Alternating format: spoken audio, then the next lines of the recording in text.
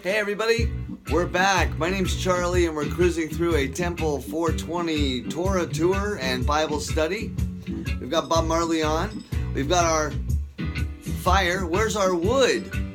Yes, because we do a fire offering from a fire pot that we are a smoking, blazing torch. I think those are some of the words of this book. We're going to be in Matthew 2 for the next couple of videos, and we're going to go through the Magi and the birth of Jesus. We're going to go back to the calling of Jeremiah and see the resemblance.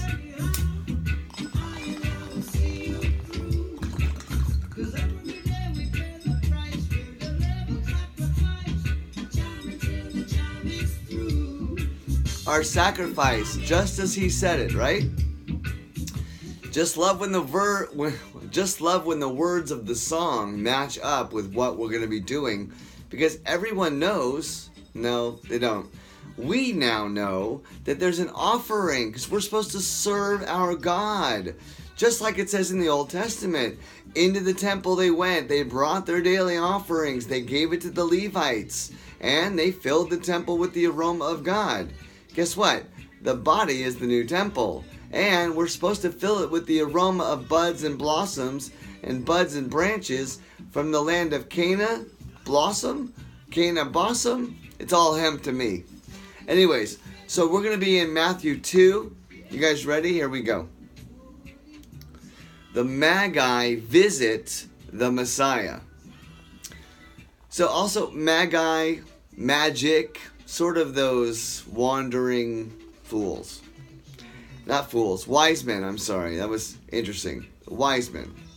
So after Jesus was born in Bethlehem, in Judea, during the time of King Herod, Magi from the east came to Jerusalem and asked, "Where is the one who has been born, King of the Jews?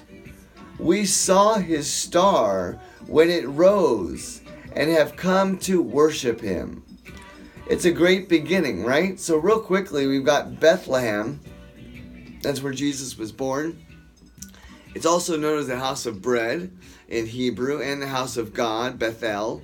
And I was just reading about Jacob and Rachel and Bethel.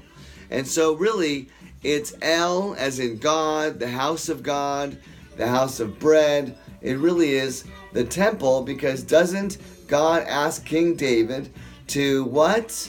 Yes, who will build me a house of cedar that I can burn on fire and have that aroma burning all day? Will it be you, King David? No, it will be your son. And I will build the temple of man, because I made men. And who will build me a temple on earth where I can dwell in their hearts and I can fill their mind with the flood of thoughts? I think I am the one. So we continue where the Magi say, "Where is the one who has been born King of the Jews?" Now, real quickly, King Solomon, or before they got to King Saul, Solomon the prophet, God was telling him, hey, they reject you as king, God, because in the Old Testament, there's only one king. God is everything. And that's good. That's good for me. There's only one head coach, right? So, the last sentence is, we saw his star, palm, the star, the scepter in the sky, the iron scepter. We saw his star from Egypt. Look at Seshat. Look up Seshat and also the Statue of Liberty.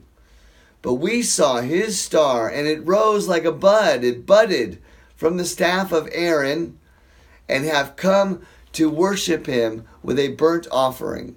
Baruch Hashem. We'll be right back for more of the tour.